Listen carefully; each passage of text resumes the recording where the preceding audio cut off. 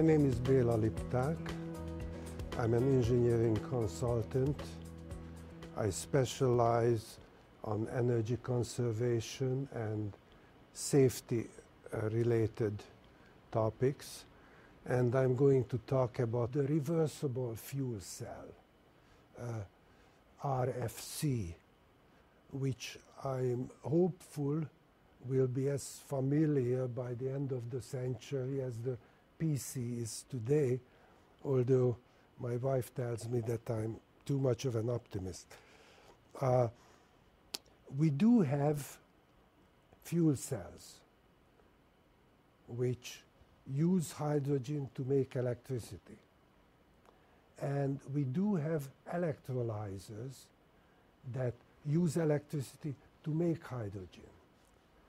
But both of these pieces of equipment are large and expensive and have absolutely no reason to be separated.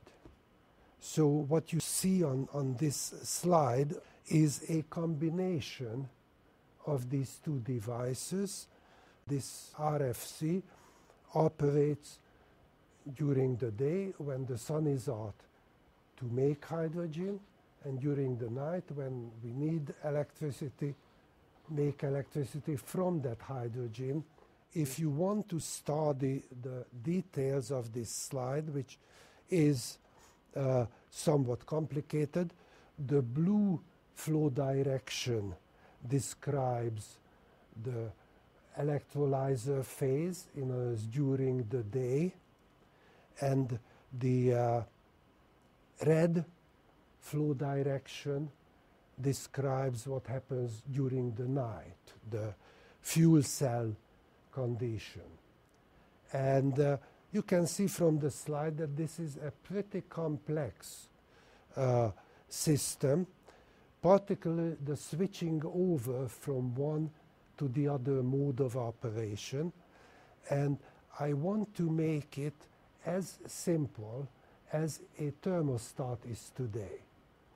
In other words, the homeowner must not be faced with either excessive complexity, and I, by the way, hate those digital devices today where I have to remember a million things in order to use it.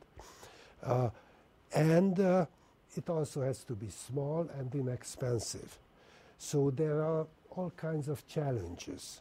One is to come up with a control package on a chip that performs the control functions. And I'm glad to say that I visited India, held 11 lectures in 7 cities, and the largest university there, VIT, agreed to start working on the development of this software.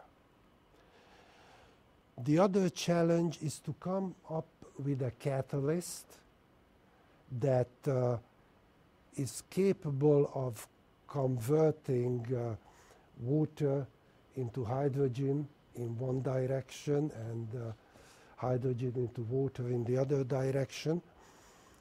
A catalyst that is inexpensive, that is widely available, and I hope it will be something as simple as carbon, maybe nano version, the hair surface.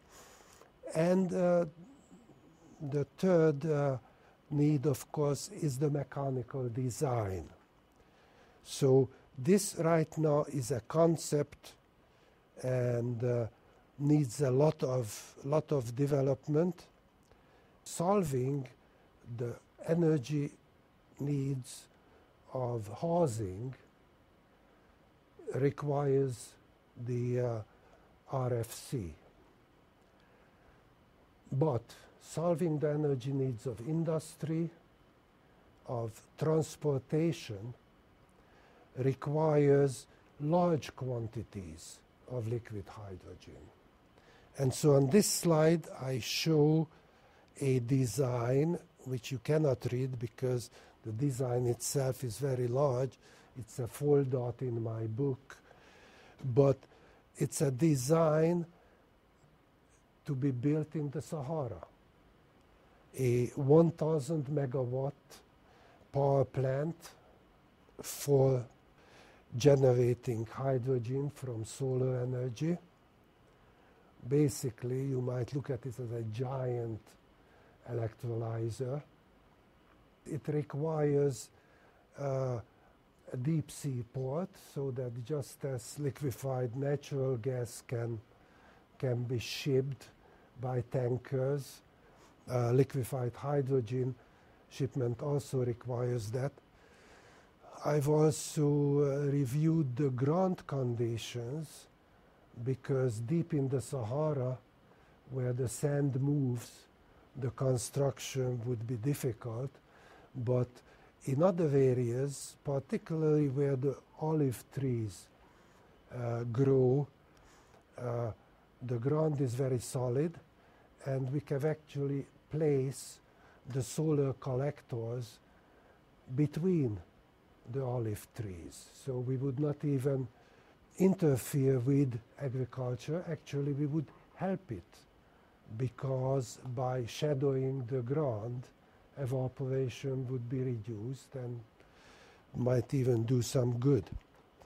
But basically, what you see on this slide is a design for a demonstration plant, a full-sized one.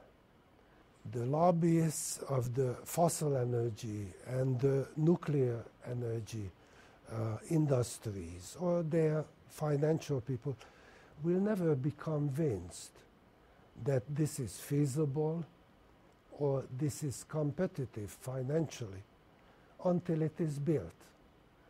So what I feel strongly about is that we should spend the money on at least one to show that it works and to end this debate.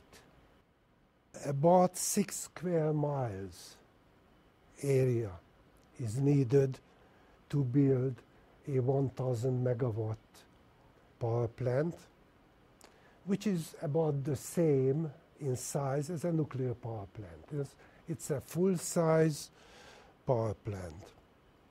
According to my calculations, it generates between 100 and 200,000 tons of liquid hydrogen, which would then be transported to where energy is needed by very similar tankers as liquid natural gas is today, and would be distributed further by trucks. On this last slide, I made a few notes about other aspects, such as, for example, the cost of energy wars. Yes, right now we are in the phase of history where we are fighting over scraping the bottom of the barrel or spending remarkable amounts, not only of money, but environmental resources, digging for sand in Alaska and drilling in the bottom of the oceans and what have you. To give you a sense of numbers, the military expenditure today, yearly, is $0.7 trillion.